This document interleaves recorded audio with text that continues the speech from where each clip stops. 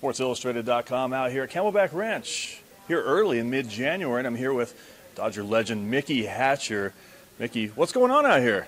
Oh, it's just amazing camp. My first year at Dodger Fantasy Camp here in a while, and it's just been a lot of fun. A lot of great people, a lot of old teammates that have an opportunity to see again, and we're just enjoying ourselves.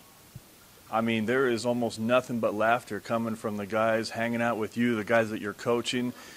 Do you like yelling at these guys, giving them the business a little bit and kind of giving them the feel, the big league treatment?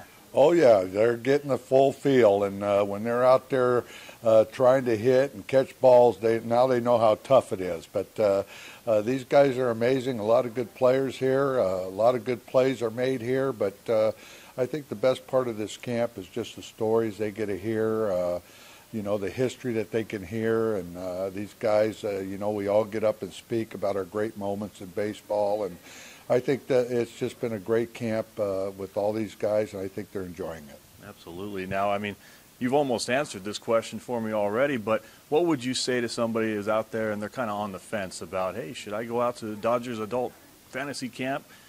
What would you tell them?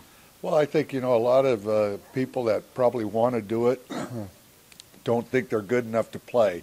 Well, you come out here, there's always somebody worse than you. But there's a lot of fun, and these guys are great to play with. They're team players, so when you get on a team, everybody's working together to help each other and have fun. It's not about winning and losing, but it is sometimes. But the guys just have a great time. They put a uniform on. The relationships, the friendships that you get from through these camps, that's what I love. I get an opportunity to meet a lot of people, find out where they've come from, what they do in life, and that relationship stays with you forever once you come to a camp. Absolutely awesome. Speaking of awesome, 1988 was one of the best years of my life. Maybe because I was 12 years old, I didn't have a lot of responsibilities. Also getting to see you and hitting those home runs in the playoffs and the World Series against the Oakland A's. I mean, guys talking to you at camp, is that what they bring up first? Oh, yeah, and you know what? A lot of it, especially with all the players that we had on that team, we always talk about how special that team is, you know, and how special everybody on that team meant to win a World Series. It was about playing baseball. It was about doing the right things to get to where you were and be fearless. You know, we were the weakest link in all of baseball that year, but it didn't stop us from fulfilling our dream, and that was a world championship. And you know what Oral and Gibby did, and Mike Scioscia's home run against the Mets, and just the road that took us there to the road that got us the championship was. Yeah, I think everybody watches it. 1988. It's been a long time since another team has won it, so you're going to have to keep watching that one. So it was exciting, and just exciting.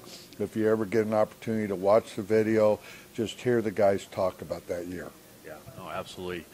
One last question before I let you go. 88, as you mentioned, long time ago. What do you think the Dodgers' chances here in 2020 might be? Well, every year their chances are good. This organization is outstanding, putting a team together, putting players on the field that are exciting, and it's great for the fans. And as long as they keep putting that team out there and getting a chance to get in the World Series, they're going to figure it out. So, you know, like I say, you got the Bellingers, you have the Jacques Petersons that are there, you have a lot of the veterans with Kershaw. You know, there's a great mixture of ball players that are going to make the 2000 and what are we at now? 2020 already. 2020. You know, it's going to be another exciting year for the Dodgers. Mickey, I really appreciate the time, man. Go and continue to have fun out there. Okay, thank you. I appreciate it.